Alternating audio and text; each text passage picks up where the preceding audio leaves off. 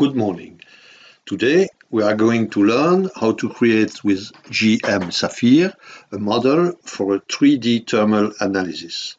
And here we see with diamond the result that we want to achieve. It's a volume that more or less has the shape of a tent here with an extension, and we see that the tent will be meshed with an unstructured mesh based on tetrahedron, whereas the extension here will be meshed with a structured mesh.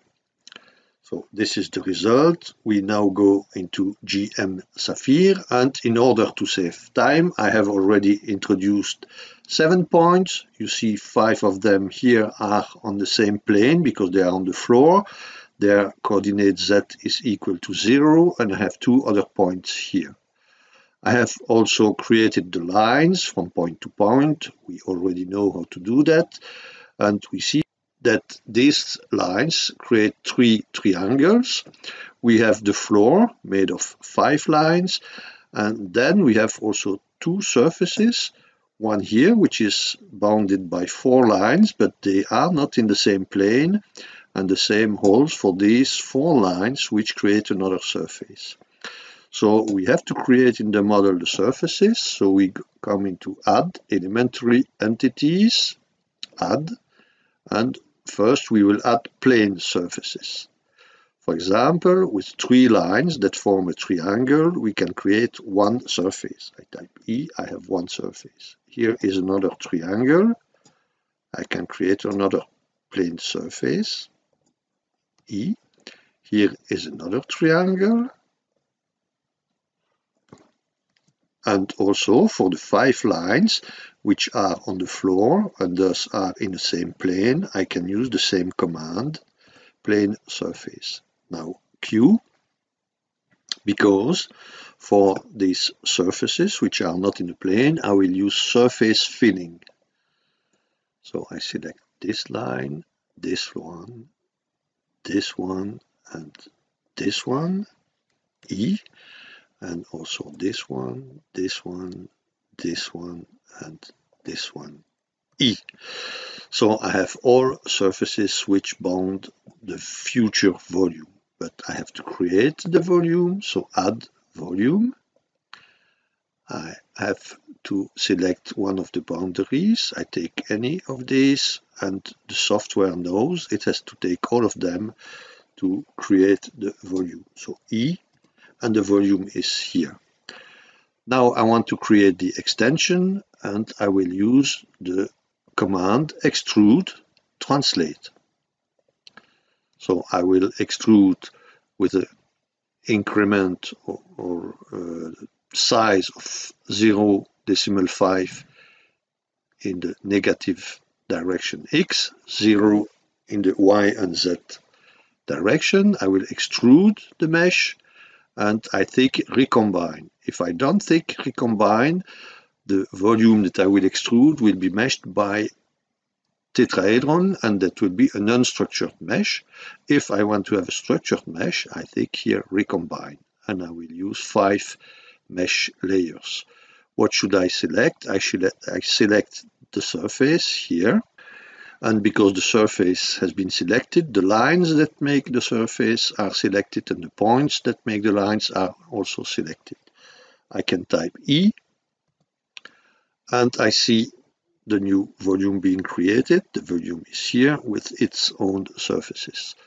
So I'm quite close to the end. I have to add material, so this is into selecting physical group, add volume. I give a name, tent, for example. I select that one and that one, okay, and E to end the selection. Now I first have to add a material, okay, so it's a new material definition, but I have already created 2 materials previously. Material 1 is insulation with thermal conductivity 400, it's quite high. So I can now go into volume material, and for this physical group I will use the material 1, for example. Add update. and I check that the material has been allocated by view material. Okay, I have material 1 on both. Material 2 is from a previous example, I don't use it here. So finally, what should I do is to add a boundary. So again, physical group, add surface. The name will be exposed, for example. I select this surface and this one, E, and I add a frontier constraint with the curve FISO. Okay, add update. So I check that I really added the right frontiers. They are here, right? So I think everything is ready. I check quickly my parameters. Okay, I will compute only during 2 minutes to save some time. Okay, I use the diagonalization of the matrix. No comeback. The name of the input file is Thermal3D.in. I'm in a Thermal3D problem. I think everything is fine. I have to mesh now, of course, mesh, and I mesh in 3D. And here is the mesh. You see it's completely irregular, unstructured in the tent, and it is structured here in the extension with 5 layers of finite elements. They are triangular in this direction in order to match the triangles of the unstructured part. And you remember I was using for the 4th coordinate of the point the value 0.2, and here I have on this line, which is 1 meter long, I have 1, 2, 3, 4, 5 elements, each of them with a length of 0.2 meters. So that's okay, I can create the input file.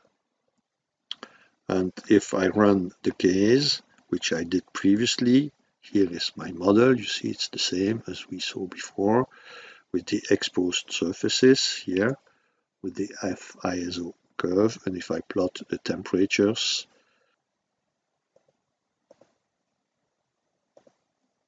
here they are. Okay. And here is the result of the temperature distribution. Of course, it's an academic example. I didn't check the values of the thermal properties. Thank you.